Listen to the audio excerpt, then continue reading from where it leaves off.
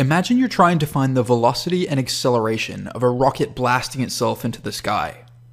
But the only information you have is how far the rocket is from you, r, and the angle it's measured at, theta.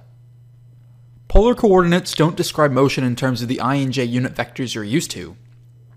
Instead, polar motion uses unit vectors er in the positive r direction and e theta in the positive theta direction.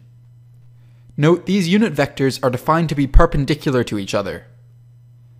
If we wanted to show the velocity vector, it will have a component vr in the r direction and v theta in the theta direction.